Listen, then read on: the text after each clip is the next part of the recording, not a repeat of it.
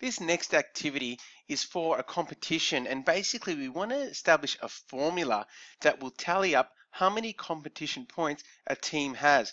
Now, this could be similar to a competition in soccer or football or basketball, where all the teams are playing in a group stage and accumulating points for wins every time they score a point.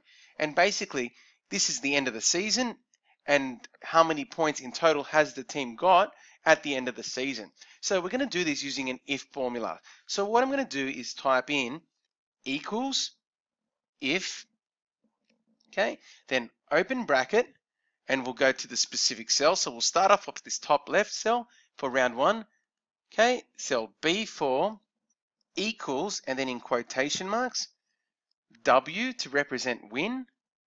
And if they have won, we're going to go comma, and they'll be awarded 3 points. And then I'm going to close brackets. Okay, and then we'll press enter. And it's going to say false because obviously they got a cross in that bracket there, which may mean they didn't play a game that round, or it's not possible because they can't verse themselves in this tournament.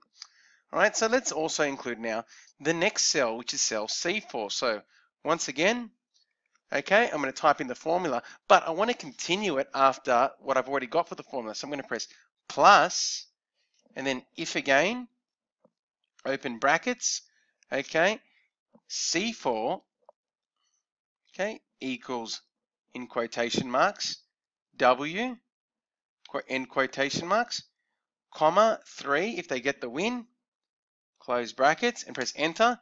And there you go, they have been awarded points now because they do have a W there.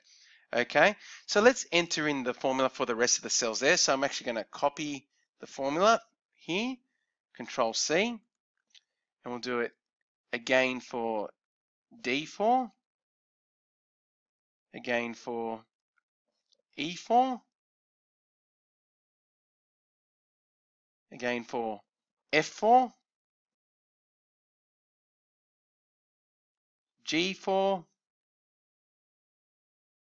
H4, and I4. Let's press enter. So basically our total score for the Hurstville Hurt is 15. That means they must have won 5 times, because 3 times 5 is 15. So let's check. 1, 2, 3, 4, 5. Okay, so that makes sense to us.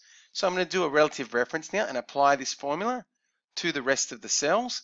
Okay, and that gives me the tallies for each of these teams. So let's double check it out. If I change this W to an L or anything else, okay, it goes down again. So let's change that back quickly.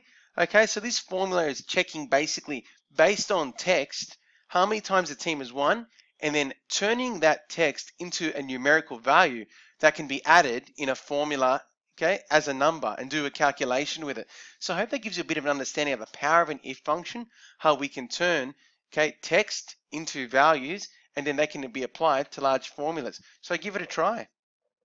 This amazing tutorial is a part of Spreadsheet Lesson Activities, a new booklet that I've released related to content with spreadsheet concepts, activities related to functions, graphs, embedding, conditional logic, and macros, and much more, links to unadvertised YouTube demonstrations, exam-style questions, and sample answers. So be sure to check it out if you want to learn more about spreadsheets.